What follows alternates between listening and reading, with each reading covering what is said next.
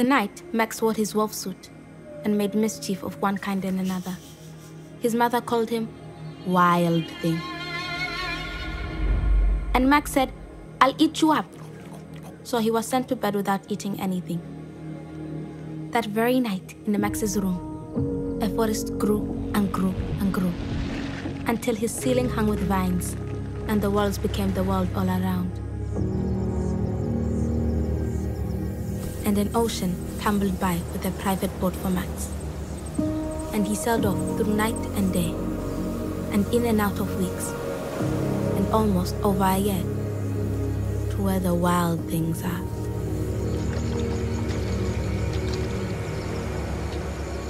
And when he came to the place where the wild things are, they roared their terrible roars, and gnashed their terrible teeth, and rolled their terrible eyes, and showed their terrible claws, till Max said, "Be still," and tamed them with the magic trick of staring into all their yellow eyes without blinking once.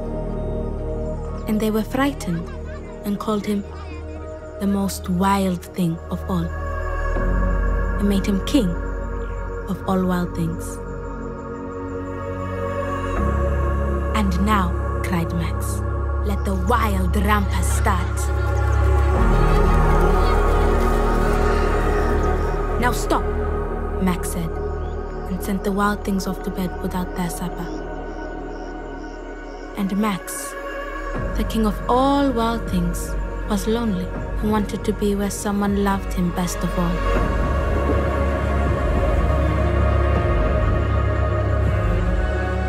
And all around, from far away, across the world, he smelled good things to eat. So he gave up being king of where the wild things are. But the wild things cried, "Oh, please don't go. We'll eat you up. We love you so." And Max said, "No." The wild things roared their terrible roars, and gnashed their terrible teeth, and rolled their terrible eyes, and showed their terrible claws. But Max stepped into his private boat and waved goodbye, and sailed back over a year, and in and out of weeks, and through a day, and into the night of his very own room, where he found his supper waiting for him, and it was still hot.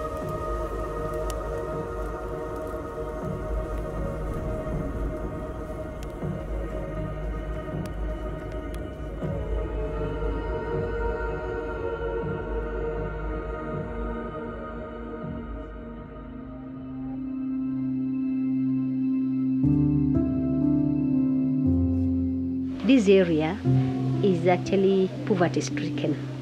Some of these children live with their old grandmothers. These ones depend on handouts from the mission, from the school, from the well-wishers. 40% are orphans.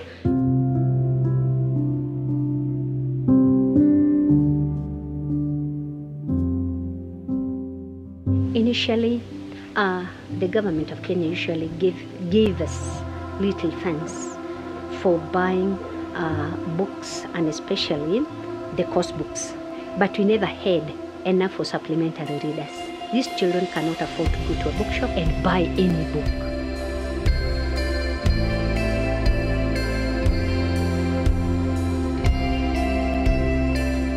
For the inspiring readers right now, we have 1,200 books, and we are very grateful. The vocabulary is growing. Their composition is getting better. And actually, even when they're conversing with you, they're confident because they know what to say. These books are of great help to these children. And as they read these books, they get inspired. They feel inspired that even tomorrow I have a future.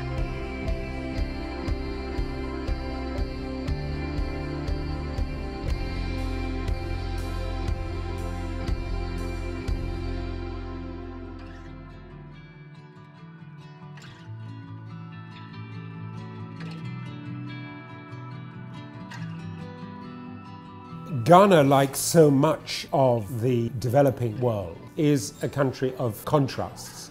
There is real wealth and privilege here. no doubt about that. But there are also growing and massive discrepancies between those who have and have not.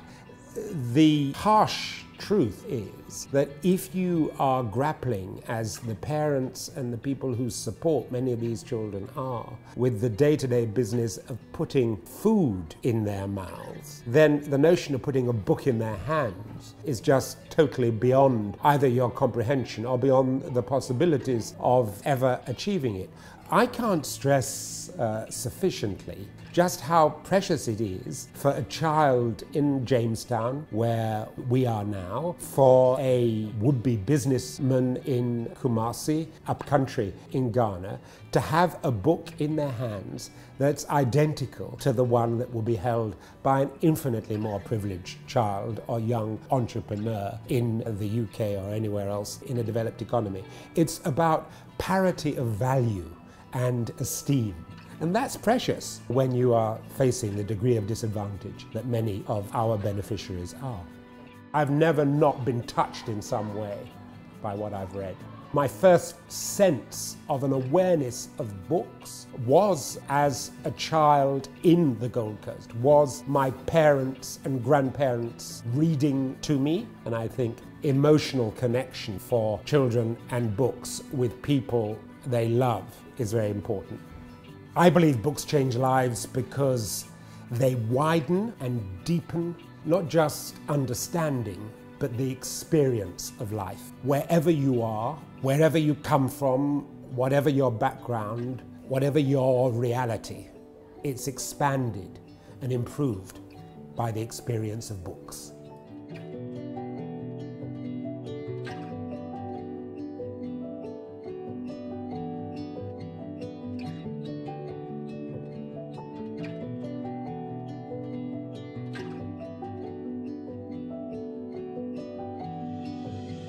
Hello, I'm Louisa Symington. I'm delighted to be here today on behalf of BookAid International, the UK's leading book donation and library development charity.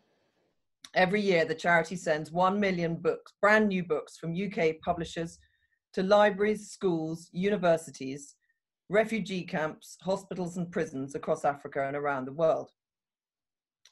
In the second of our Books Change Lives talks, I'm absolutely delighted to introduce Sir Michael Palin as tonight's speaker. Michael has written and starred in numerous TV programs and films, from Monty Python to A Fish Called Wanda and The Death of Stalin. He's written novels, screenplays, children's books, and history books. He's also made several much acclaimed travel documentaries. His journeys have taken him to the North and South Poles, the Himalayas, the Eastern Europe, and Brazil. Most recently, he visited North Korea, the subject of his latest book and TV series, North Korea Journal. He's also, as if that wasn't enough, published 3 volumes of diaries. Michael, welcome.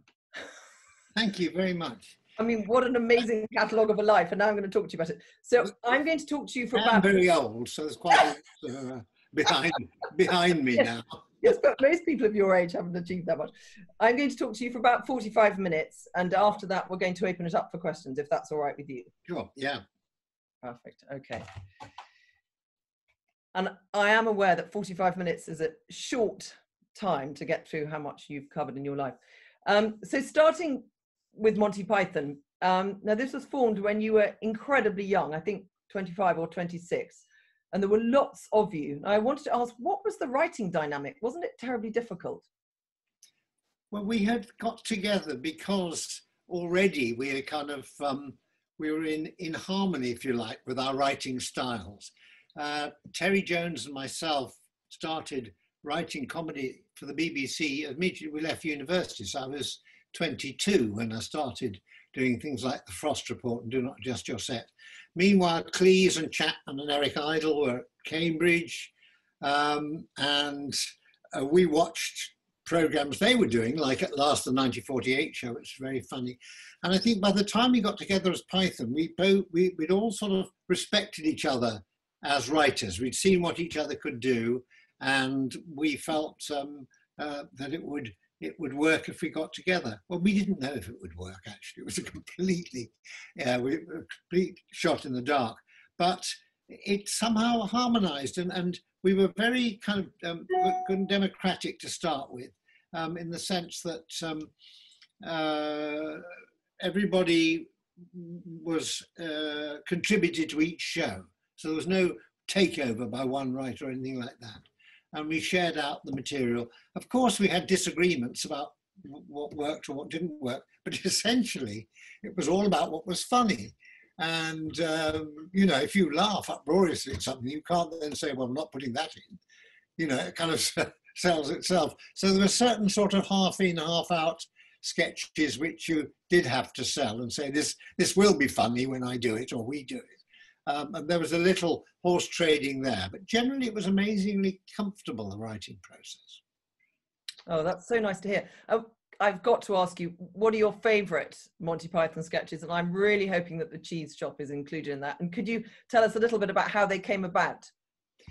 The cheese shop is one of my favourites, and that was one of a number of sketches which I performed with Cleese, because somehow the two of us, the connection between us was he was the bossy one and I was the stubborn one, and I drove him mad, and so we went on, you know, usually shopkeeper customer relationship. The dead parrot was one of them, but cheese shop I particularly liked because it was kind of very pointless, but in a surreal way rather satisfying, that he knew every single cheese he wanted and I didn't have any of them, despite being the finest cheese shop in the district. To which he said, we are certainly uncontaminated by cheese. And it was just me saying no most of the time. And it had a nice rhythm to it. And I've never been able to play that sketch with John without laughing at some point or having to control laughter at some point. So a lot of biting of inside of cheek to get through that one. But then I also, I suppose the one that is, you know, is pretty sort of idiot proof is the fish slapping dance, which is very short, nothing much happens, very Pythonic, and yet somehow every time people see that, they you know, they crack up at some point. Even the lady in North Korea to whom it was shown, yeah, she suddenly, oh, this is what you do back home. I said, well, not all the time. I'm not slapped for a living, slapper for a living. Oh, that's wonderful. But where did the actual idea of the fish, I mean, where? Well, I don't know. It's like saying, where do dreams come from? Yeah, I suppose so, yeah. It's somewhere in our imaginations, something will come out. I suppose the shop situation is always a good confrontation, you know, and I mean, Ronnie Barker used it brilliantly with fork handles and all that sort of thing. So you've got a sort of setup there. You can almost talk about anything there. The fish slapping dance actually came from, there was we were chosen to be the British contribution to a Euro comedy show, which is a dreadful idea really, but we were.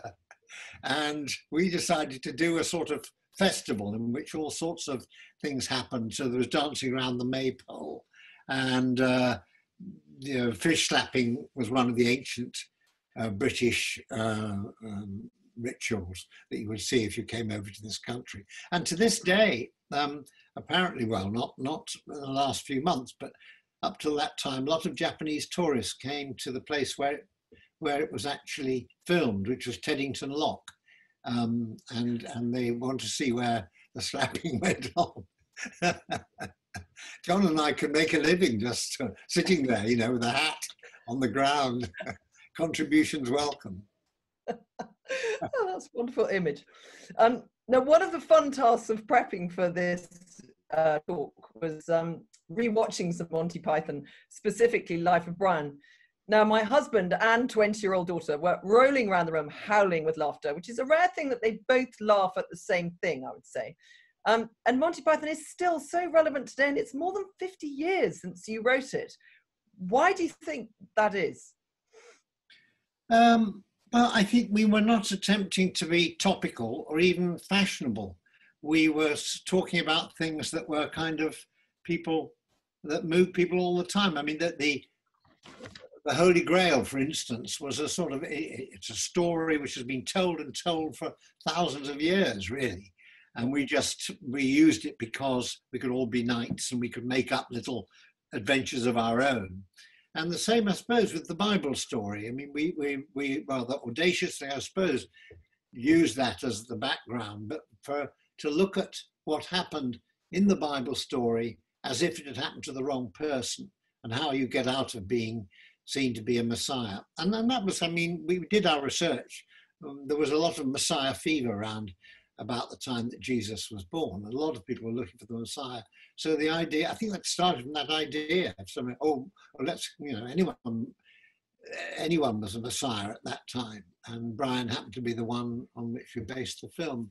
But I think it's a kind of eternal, not eternal, but it's a well-known story, a well-known setup, a well-known set of, of adventures and situations. And so we were retelling a story that had been there for a long time, I think. And I suppose a lot of Monty Python is about human foibles, isn't it? And I suppose that they don't date, perhaps. No, I don't think they do. I mean, that's the great thing. Why it's nice to hear that children or younger people, is a dreadful word, but that they watch the life of Brian, and they do, and seem to get quite a lot out of it. In fact, just recently, I think it was in the last few days, the British Board of Film Censors downgraded our censorship category to 12. So now 12-year-olds can watch, whereas before it was AA, which I think was 15 or something like that. So which I was quite surprised about. Things are going in the right direction. But I think also, you know, I was talking about children in a rather patronizing way. Actually, they're extremely good audience for anything at any time. If the things they don't, really nasty things, they'll sort of tend to phase out. And otherwise they will look for logic, and they'll look for what's going on, and they were very, very good critics and have a very sort of clear idea of what they want to make, what makes them laugh. So, you know, I think the idea of censoring Python, as they did in the first instance, the BBC puts it out very late at night to prevent children watching it. You're actually losing your ideal audience. Interesting. That's very interesting. Okay. That's just mine. Yeah, no, that's interesting. Now, diaries. You've kept a diary for over 50 years, I believe. I think you started one in 1969 when you were 25. Yes. With a 6-month-old baby and trying to give up smoking, which seems absolutely phenomenally brave thing to do. You published three of your diaries. Could you tell us a little bit about keeping a diary and why you do it? I think I've always been a list keeper. I remember at school I was very keen to make lists of things, whether it was stamps or places or deserts of the world or whatever. I always wanted to write these things down, because in that way I would remember these extraordinary and wonderful facts. So I kept lots of little books when I was at school about football, about geography, whatever, and listed things. So the writing for me was something that I enjoyed greatly, and wanted to, felt it was very much part of life to write things down. I was quite good at English essays, where I was hopeless at maths and all that. And I did keep a diary very briefly at school, but then just, life got too busy. And that's the thing, is you only keep a diary when life's really dull. When it gets too busy, you have no time. But in 1969, the sort of the inclination to keep a diary sort of came back, and very strongly, because I was, as you say, I was trying to give up smoking, and our son Tom was then a few months old and wanting to grab me and leap on my knee and throw his arms around my neck. So I had to make sure I got the fag out of the way in the ashtray. And I did give up. I mean, almost cold turkey. And then I felt this great surge of willpower. Gosh, if I can give up smoking, what else can I do now that I've always wanted to do? And keeping a diary was one of those things. And I started, and I made very faltering progress. In fact, if you look at the early diaries, it's sort of it's some quite nice stuff about Python and all that. But if I'd known what Python was going to become, I'd have kept a much more detailed diary. now I keep doing it, and now it's quite detailed actually. And I've just kept going because you can't stop. Once you've got through the first year and you've still done it, you kind of feel it's much easier to keep going. And I do it in the morning. I write it in the morning. It's like getting up. It's like cleaning your teeth. It's something you do. It's good practice for writing. I write in longhand, you know, an old-fashioned thing like that, it's good for keeping your fingers agile, and it keeps your brain. It forces you to just think about what you did yesterday or the day before and how you would describe it. And I think that's was rather good exercise. And of course, it's extremely useful later on. You know, 20 or 30 years on, we've had court cases which have been, you know, my diaries have been read in court to show what actually happened at the time. And not really, I don't think any of the other pythons ever kept a diary. And they always say to me, oh, that's never happened. You made that up. That didn't happen to me that day. But there we are. I honestly, Gov, it was what happened. Yeah, fascinating. Now, your travels, your first travel documentary, I think, was in 1980 with Round the World in 80 Days. And since then, you've been to the North and South Pole, the Himalayas, to name but a few. So what inspired this new career as a travel writer and documentarian? Again, it was something that had been there since my childhood, a bit like the, you know, wanting to write and wanting to describe things. I wanted to look round the next corner, over the next hill, and I was born and brought up in Sheffield, which was on the edge of the Peak District. So from our house and our little suburban street, you could actually get out on your bike in about 10 minutes to the most stunning landscape, hills, valleys, cliffs, reservoirs. And you know, this sort of appealed to my imagination. And I think that geography generally, some people see it as a science. To me, it's something which is sort of a little bit more spiritual in that it's about you're imagining, it's about this colossal world out there, and you know, reading about places that you think you'll never see but are tremendous, like enormous, like the Gobi Desert or the Victoria Falls, or indeed the North and South Pole. And from very early on, I was reading all I could about places like this. I was fascinated by what was out there, what was beyond Sheffield and beyond England and beyond, you know, Europe. Oh, fascinating, absolutely fascinating. And your latest travel, I think, has been to North Korea, where you presented a TV series and you wrote a book about it, the North Korea Journal. Yes. I mean, what an extraordinary country to visit. And I wondered, I think you also had your 75th birthday out there, which must have been quite strange. But what surprised you most about the country? Well, I suppose what surprised me most was that it wasn't as dark and sinister as I had expected. I think I you know, was worried, mainly from what one generally read and heard about in the newspapers, that you're going to a place where you may not even get out. You know, it's a prison camp. Everybody is suppressed. There's sort of a military state of government there. But actually, when you get to North Korea, even bearing in mind that we were taken to places where they wanted to take us, the atmosphere seemed much more relaxed, and people seemed much happier than I expected them to be. Not just the people around us, but people we saw in the streets and all that. I mean, you could tell, especially when we went to the north of the country, that things were very difficult and people were probably working for absolutely nothing. But in a very, very strange way, this sort of love of the dynasty that has kept the country going, you know, after the Japanese invasions of the first half of the 20th century, the American bombings and the war in the 1950s, it's still, you know, kept its own sort of socialist ideals going. And they've done a very good job of selling themselves. And it doesn't seem to me to have been totally done at the, you know, the end of a rifle. It seems that everybody has sort of bought in, and in buying in, are not having a totally awful time. In fact, having quite a good time, some of them. which Do you was think surprising. did people know who you were? Was there a sort of, do you think there were many Python fans out there? Was it quite weird going to a country where did people know who you were? Or? Well, I actually, Louisa, when I've travelled, I prefer going to places where people don't know who I am. It's amazingly refreshing, because then what I enjoy about my travels is that I'm observing the world and I'm looking at the world and I'm trying to learn from people. So if you go to a place where everyone says, "Oh, Michael, yeah, do the Spanish Inquisition or sing lumberjack song," then you're immediately you're on the back foot, defensive.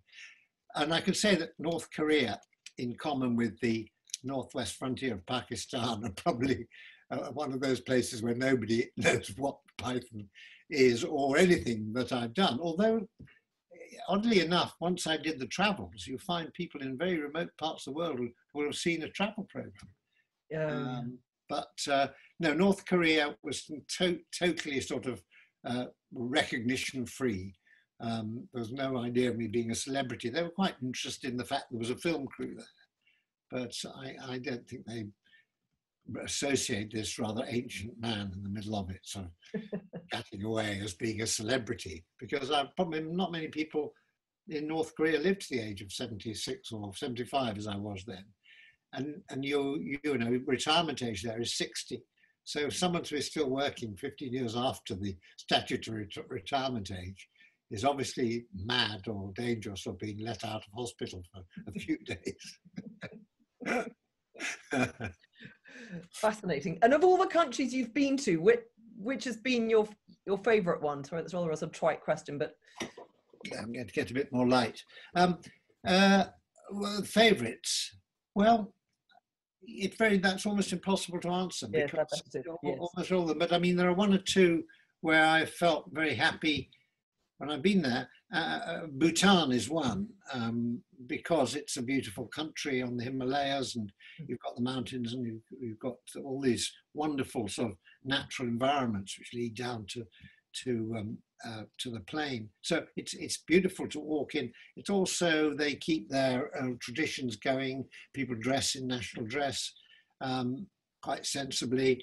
The houses they care for the houses very much, and the design of the houses are sort of an old design, is still kept up. So they look after their country very well. And I was very, it was just very easy on the eye, and people were friendly. People are friendly in most places. If you're friendly to them, if you're open, they'll be friendly. So Bhutan, I would say. Otherwise, it's just, it's rather difficult to say. I did enjoy going to Peru, but that was largely because we made the most extraordinary journey from right in the south, Lake Titicaca, north to the Amazon, and I mean that's right along the Andes, past Machu Picchu, along rapids, and then out into the Amazon basin. But it was a very tough journey along the headwaters of the Amazon. But I mean, native villages where they were playing football. Only women play football there. The men just sit around. And the women love playing football. They don't have any boots on or anything like that. It's barefoot. They half whack the ball around.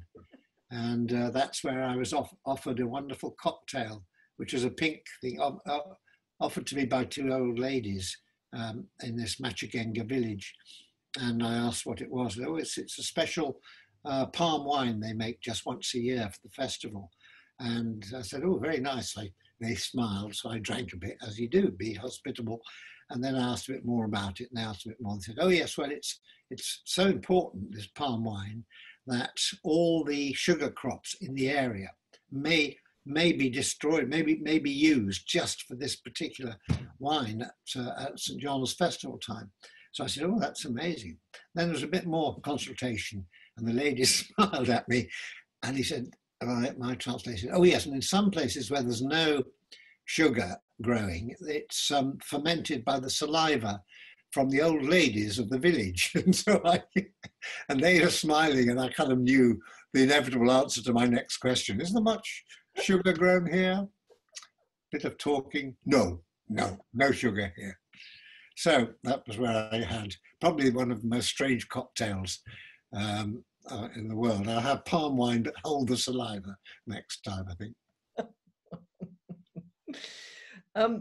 Now, as an author and a writer, I don't think, apart from poetry, I don't think there's any genre you haven't written in. You've written novel, and you probably have written poems, novels, screenplays, children's books, diaries, and lately history books, notably Erebus, the story of a ship. Do you find it difficult, the transition from screen to page? Which do you prefer? Which sort of genre do you prefer writing in? Well, I mean, ideally, I get more out of writing, I think, than if I was acting. Acting, playing comedy, it's a very quick buzz. It's wonderful when it's right, and there's nothing better than playing good comedy, or just doing a scene where you get it right and it's emotional and whatever, and it's what the dramatist wanted. But I think the hardest thing, but the most satisfying when you get it right is writing. I don't think I've ever got it right, but I'm finding ways. I'm getting nearer and nearer to writing something that I think, oh, that's not bad. So I don't find the transition very difficult. In fact, the problem is that I want to do both. And when we were doing our travel programs, I'm there on camera, and I'm also having my notebook writing down something that the cameraman hasn't seen. There's some sort of sign or something I've seen. And then someone says, oh, Michael, quick, walk up that street and talk to that man in the market. So I have to put the diary away, talk to the man in the market. Then I'm writing again. I've seen something in the market. Oh, Michael, get down there and on board the ship. So it's quite a manic thing trying to get down the writing as we travel, but very, very, very important. And then I have chance to sort of edit it down and fill it out and make it sort of more precise and choose the right words for the book itself. So I get another bite at the cherry. Interesting. And with your last book, Erebus, I think you toured again. You toured theatres, doing a combination of talking about Erebus and also about Python. Yeah.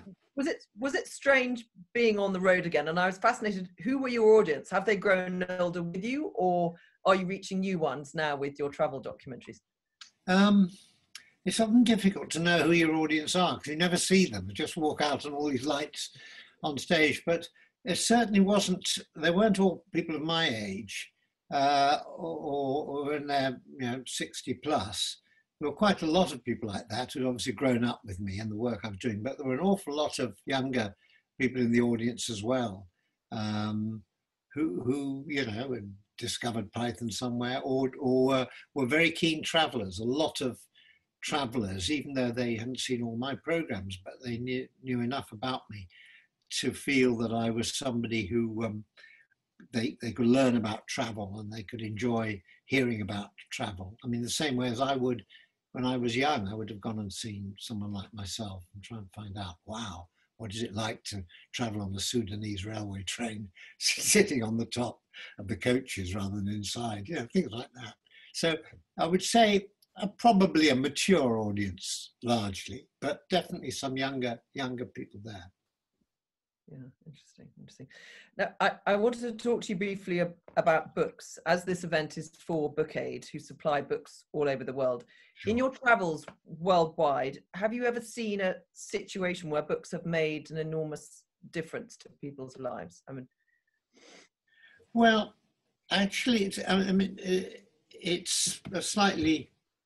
maybe a slightly marginal point, but we were filming in Mauritania, which is, nobody really quite knows where that is, but it's in West Africa, and it's a desert country, and the wind blows and the sand blows, but it used to be a very important trading route from Europe down to what was then Ghana and places like that. So there were a lot of people traveling across the Sahara at that time.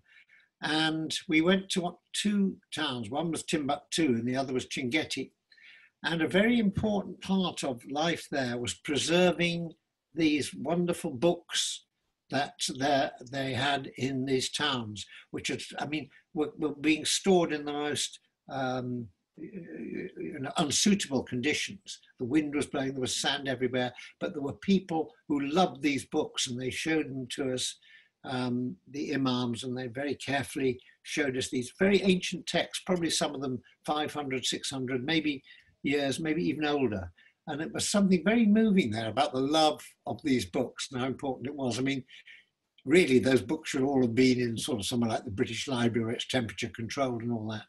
And they, you know, probably that's what they would want as well. But they were there, and they were caring for these books. And I was always very moved by that. Yeah. Interesting. And during lockdown, obviously, we've all been reading a lot more than normal. I wondered if there were, I know you said to me that you'd read a lot in lockdown, and I wondered if there were sort of 3 books that you might recommend that you've been reading. Yes, there's kind of quite, I'm reading quite a lot, but I was very taken with the stories of R.K. Narayan. I don't know if you know Narayan, he's an Indian writer, and he writes in a beautiful Chekhovian way, really, about small town life in this place called Malgudi. And there's a wonderful story called The Printer of Malgudi, which is worth starting with. And he's just marvelous at playing with the little local politics and all that. There's a lot of humor, a lot of quite dry humor coming in. And it takes you straight into this busy, crowded little world where, you know, sort of everyone's arguing with everybody else. But it's basically, it's a book of good intentions and wonderful observation. So R.K. Narayan was a bit of a find. And there's another one, which this is really kind of out of left field. It's called The Book of Ebenezer Lepage, L-E-P-A-G-E. Now, I was sent this because they were trying to, they wanted me to be in a television adaptation of this book. I didn't know anything about it, and I started to read it, and it's all set on the island of Guernsey. And it's set over the lifetime of someone born late in the 19th, died late in the 20th century. And to start with, I struggled a bit. I mean, the names were sort of, they're half French, half English. The dialect seemed very strange, and the writer, a man called G.B. Edwards, was very concerned to make the dialect accurate and all that. And after a bit, I got absolutely absorbed in it. And it's really, it's just an amazing book, and it's worth keeping going. I think you can find it, it's still around. But the Book of Ebenezer Lepage, don't give up until you get, you know, give it till page 203, because it is worth it. So that was good. And the other book I read, which was I thought just wonderfully written, was called The Spy and the Traitor by Ben McIntyre, which is about this extraordinary man who I knew nothing about, who was a Russian double agent and working for the British.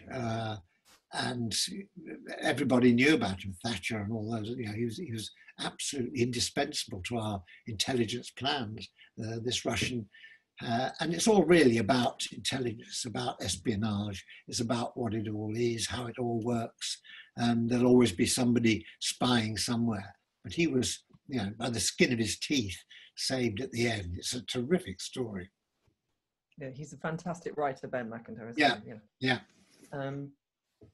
And just going back briefly to comedy and sort of comedy now, I wondered whether you think that it can survive in the sort of politically correct world that we live in now. Is it much harder, do you think, now to be starting out on that kind of a career than it was when you were, or are there different challenges, or and possibly what shows you enjoy now, if there's any comedy that you particularly rate? Well, I think the fact that people still, you can hear laughter. I mean, you haven't got to watch Have I Got News for You or Mock the Week, and there is a terrific amount of laughter around. And I rather miss the fact that Spitting Image isn't there, because I think the Spitting Image puppets would have the most wonderful time at the moment. And I'm not sure whether that's because there's a sort of censorship of these ideas. I don't think so. I just think it probably costs too much spitting image, but it was wonderful. So, I mean, yes, people will laugh.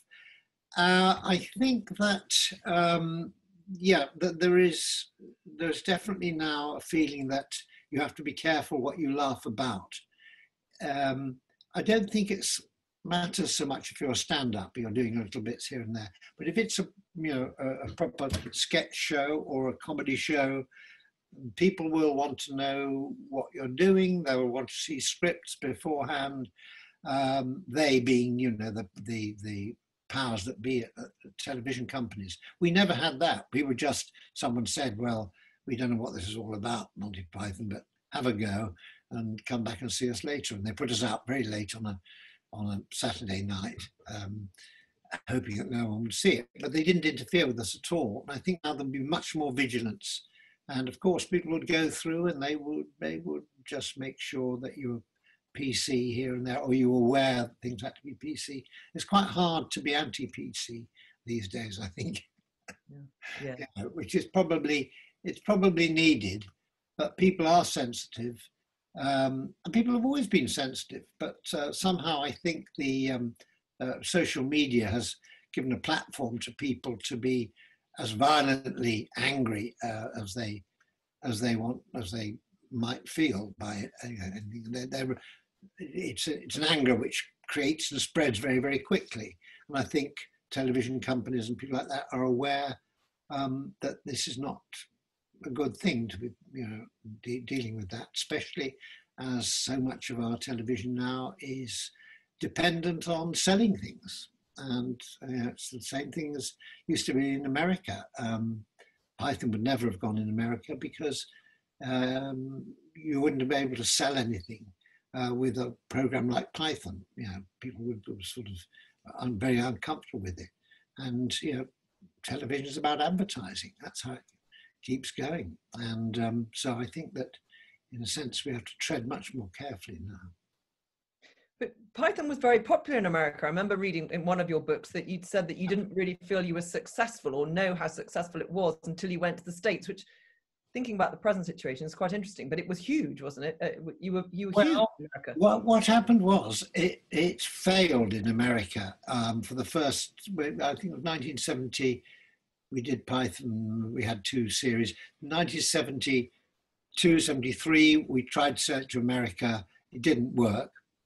And what made it work in the end was that it went out on non-commercial television, went on public broadcasting circuit.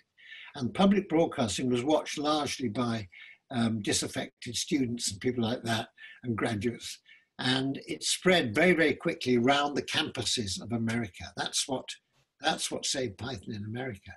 But it was the fact that we found a home in on a non-commercial, the only non-commercial station in America. Interesting. That's very interesting. Okay, gosh, there's so much I could say, but I'm just keeping my slight eye on the time, and I think we've probably got time for a couple more questions. So, audience, actually, there's lots coming up already. But finally, your life journey has been a very interesting one. From a radical anti-establishment performer, you're a bit more of an establishment figure now, and you were knighted last year. One could say you're a national treasure, Michael. Do you feel like a member of the establishment, or do you still have the old disruptor in you? Yes, I still have the old disruptor. It's there on the surface. I was never a great radical. I loved things that were different and new, and what made me laugh and what excited me, whether it was reading books or watching shows, was something unusual, something I'd not seen before. I've always resisted the sort of crowd urge to look at things which everybody loves. Well, I want a little twist on that. I want to see something with a bit of an edge, which is why I sort of loved watching John Cleese acting and all that, because here was this very tall man who looked like a bank manager and could be incredibly sort of icily sort of dismissive.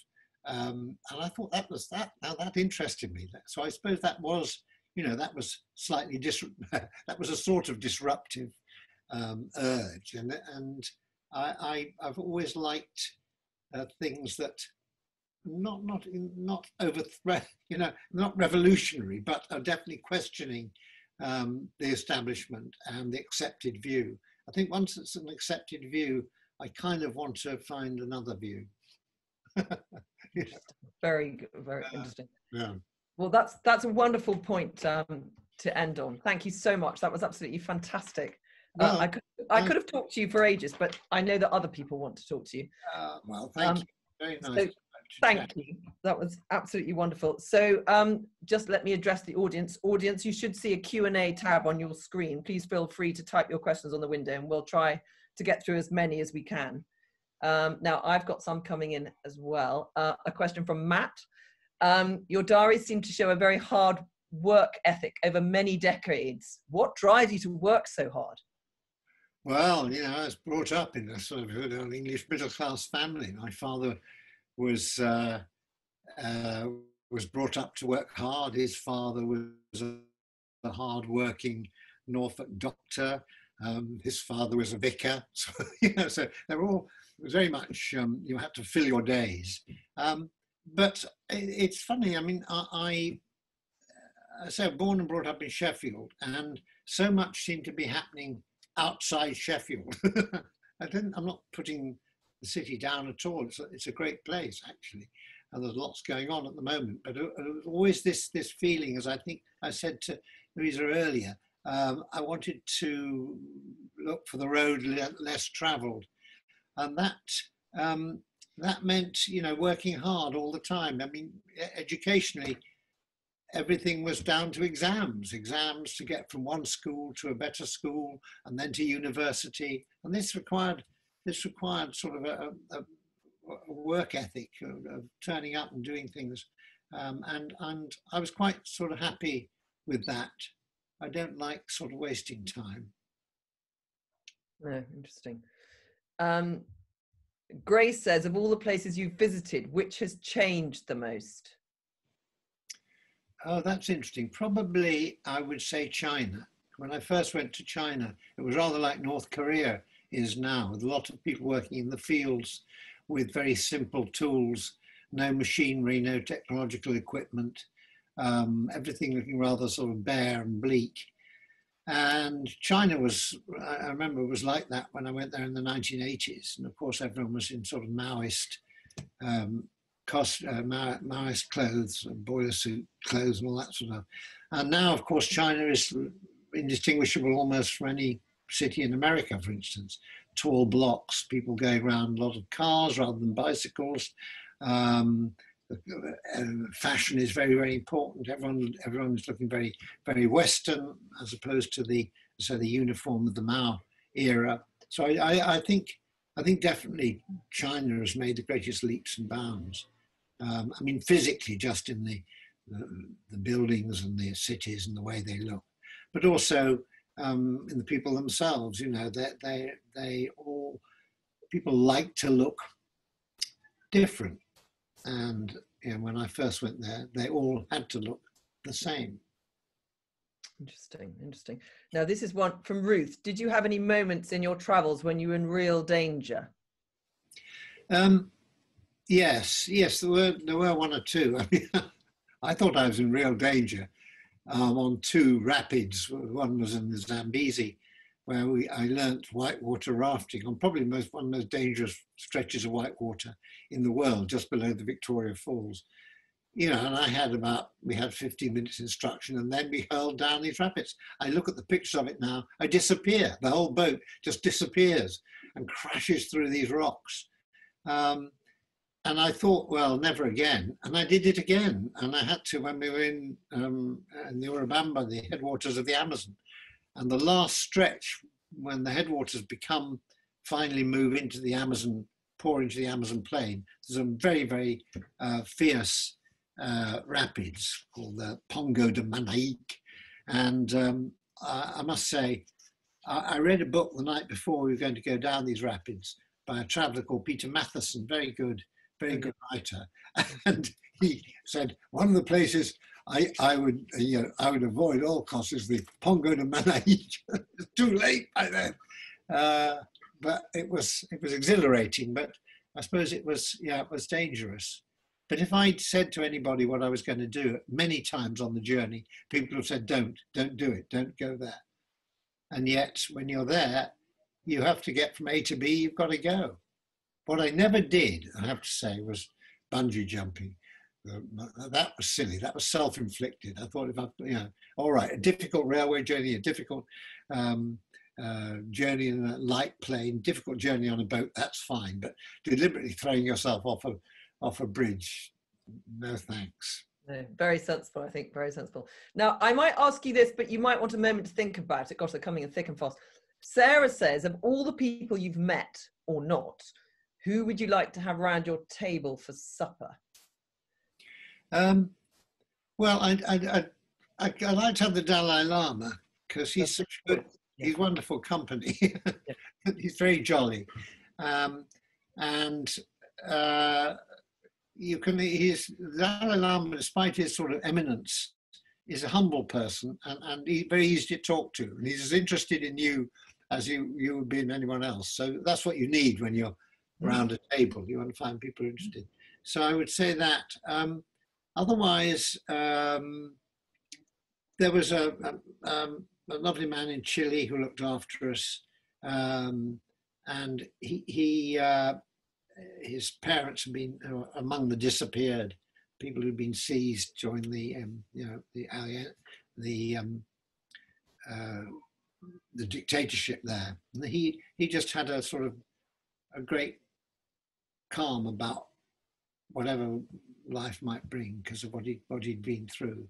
And I think the people some people I've met have led such difficult lives, such dangerous lives, and the fact they've come through it, they either go to pieces completely or they've got a certain calm and a certain wisdom. And Patricio Lanfranco had that. Oh, fantastic. Yeah, very interesting. Now, Neil Pearson is asking, sorry, where's he gone? For such an inveterate traveller, how bearable has lockdown been? Fine. I think I'm sort of winding down my travelling days, partly because I'm getting older and we've got 4 grandchildren now who I love watching grow up. Also, my wife has not been so well recently, so it's been good for me to be at home. And also then, this kind of signal that the great finger fate came down last September and I had to go in and have open heart surgery, which is all fine. It's all worked very, very well. My loose valves have been, taped up with sellotape, whatever they do, and they're working fine. But it makes you stop and it makes you think about being away for a long time. And I think I've done the last of the long journeys. So in a sense, lockdown was good because I was actually able to do, things like we're doing now is talking about journeys that I've done, reflecting on what I've seen and done. If you're not very careful, you keep doing, a book, a series, and going on and on without stopping and thinking, just what have I seen? What was like? And I've done so much traveling, it's nice to stop and look back at it. And relish where I've been, the people I've met, the food I've eaten, and the adventures I've had, and rather than sort of forgetting them and rushing onwards. So it's actually been quite good for me, lockdown. I'm getting a bit restless now. No, not now, not this minute. We'll let you go in a minute. David says, any thoughts, that's sort of leading on from that, any thoughts on a new destination for your travels? Well, I can't tell you exactly because we have plans, but they've had to be changed quite a lot. But it's somewhere in the Middle East. And because we were actually supposed to go last September, but I, of course, had to change that because of my heart operation. And then coronavirus made it difficult to go anywhere. So it's a shortish journey, about the same length as North Korea. And it still sort of, I think, will be hopefully somewhere in the Middle East. And hopefully it will happen early next year, but you just really don't know at the moment. It's so difficult. Certainly going to be, it's just, I'll just be sort of, it'll be dream travel before that. Okay. And Jackie says, do you have any regrets from your career? Well, I regret that I never learnt to speak another language well. Interesting. I'm just not good at that. And it seems odd to people. I travel a lot. I always say, I say, well, I go to so many countries. We go to 20 countries in one series. I can't learn all the languages, but I can't even learn one. So, you know, apart from a bit of French, I would like to have learnt a language. Very much like to be able to play a musical instrument. Apart from that, I think I've a few regrets. I've been very, very fortunate to do and see and experience and enjoy as much as I have, really. I mean, far too much, I think, sometimes. I've been spoiled, which is partly what I was saying about stopping and thinking back and remembering and valuing what you've done and what you've seen is quite important. Yeah, absolutely. Lucy has asked, what would you most like to change about the 21st century world? Gosh, these are quite big questions. Yes, well, I'd like to change the, I'd like to change, well, not change exactly, but be aware of the way technology is taking over our world and the way so much of our life is now run by people we don't know in places we don't know, and to whom we entrust enormous amounts of personal information. I'm sort of, as I grow older, sort of going back to kind of the village idea of life. I want to know who I'm talking to. I want to know, we have a lovely local community here in London. I think there's absolutely nothing to beat actual physical human contact, talking to somebody. And I think that if we're not very careful, we're giving so much of our life away to systems that are set up to ostensibly make things easier for us. I mean, I'm sorry to rant on, but nothing makes me more angry than something comes up on my computer saying, Michael, we think you will like this. Well, you don't call me Michael. You don't even know who I am. How dare you say I might like this? What I would like is for you to just shut up. Sorry, there we are. I mustn't go on anymore, but you get my drift. I quite agree. I quite agree. I shall get things after this saying, Michael, you will like the life of a grumpy man. No, it was sort of related. No, not really. Jenny has asked, what bit of kit do you always take with you when you travel? And Evie has asked, you're well-known international travellers, but do you have a favourite place in the UK? But you might not want to tell us that because then everyone will go there. So the kit first, maybe. Swiss Army penknife, are you going to say? No. Yeah, I would say Swiss Army penknife, yes. And that has been indispensable. And get as many blades as you possibly can. There's one that's very good for cutting nose hair. Essential when you're on camera, I suppose. Yes, you've got to have everything, yeah. Well, yeah, I mean, God, kind of plaits coming out of your hooter. I think probably notebook and map, and certainly notebook and pen. Indispensable. I once had my bag stolen at an airport. Only time in all the 8 series we did that I ever lost anything. And they took all my notes on the previous countries I'd been to.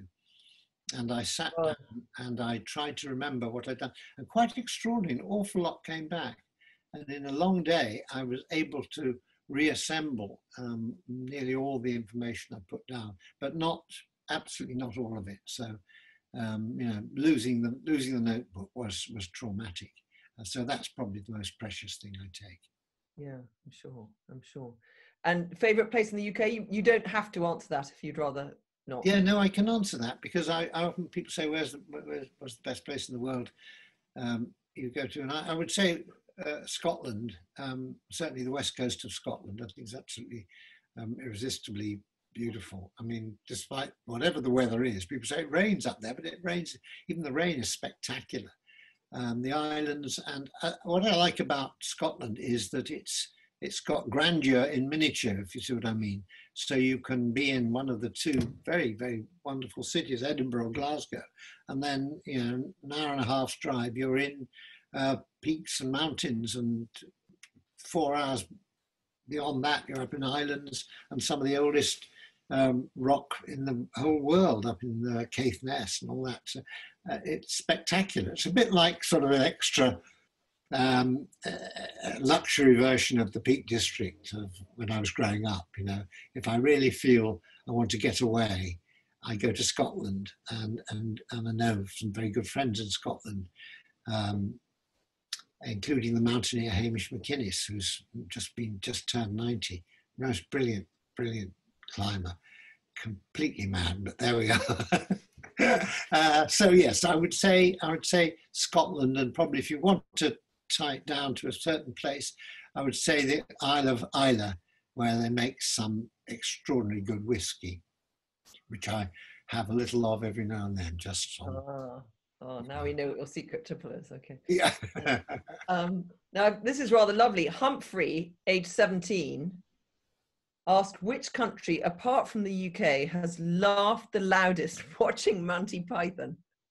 Oh, gosh, that's good. I don't know how you're meant to know that if you have a laughometer, but anyway. Well, you will find that there are certain anomalies here. Like we've always brought up to rather patronizingly see the Germans as having absolutely no sense of humor, and yet the Germans absolutely love Monty Python. So, you know, I have to say, good for them. And I've heard them laugh very, very loudly. I thought one of the countries in Europe that have the best sense of humor is the Czech Republic. I don't quite know why. But I think it's because they're quite a small country in the middle of bigger countries, and they've had to sort of, you know, they can't sort of invade other countries. They can't take over other countries. So they have a nice sense of their own. They can laugh at themselves as well as being very civilized and nice. You know, it's a lovely place to be. But I think the key is to be able to laugh at yourself, which I think that the Czechs do very well, rather like the Brits. Yeah. Whereas I think the French have slightly more difficulty with that. Just slightly, but it's a lovely country.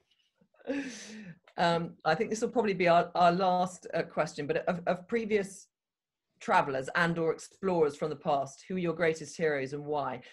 And can I just say, I know one of them is Scott, and there was rather a lovely story when you were filming, I don't know if it was the North or the South Pole, sorry, I should know that, but there was a wonderful story about a piece you gave to camera, and oh yes, the cameraman said to you, yeah, maybe we could end on, because that was rather lovely. Anyway. Yes, well, that was at the end of Pole to Pole. We actually were at the South Pole, which should have been very exciting, but it was rather dull because it's just a big work site and the sort of trucks and all that sort of thing, and it's very, very cold and very bleak. But I had to do a summing up of the whole journey, you know, been sort of 8 episodes, and I'd worked on it in the tent, you know, quite hard, sort of thinking about what I was going to say. And I put all I could into it. Now, I was told by the cameraman, look, it's -50. The cameras probably only do 1 take before freezing up. You've got to get it right. So no panic there.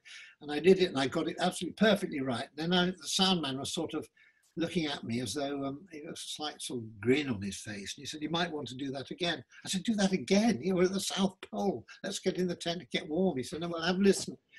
And he made me listen to what I'd said. And yes, there was one bit where I said, rather, you know, I just got the emphasis wrong. I said, as a schoolboy in Sheffield, I used to read about the adventures of Scott and Amundsen under the bedclothes at night. And it just sounded as though Scott and Amundsen were under the bedclothes rather than me. And it was a silly thing. And I said, yes, all right, I'll do it again. And from then on, I had to do about 7 takes because it's terrible. Once you do 1 good take and it's not quite right, you fall apart. But that was it. Scott and Amundsen remain 2 of the great explorers, but I think they've been superseded now by Shackleton and James Clark Ross, who took the Erebus down to the Antarctic in 1839. Right. Okay. Great exploration. Well, That was absolutely wonderful. I think we'll end on that one. Michael, thank you so much. That was absolutely fascinating. Thank you so much for giving up your time. Great pleasure. Keep up the good work. No, well, it was wonderful. Thank you. And thank you, BookAid International, for hosting this event, the UK's leading book donation and library development charity.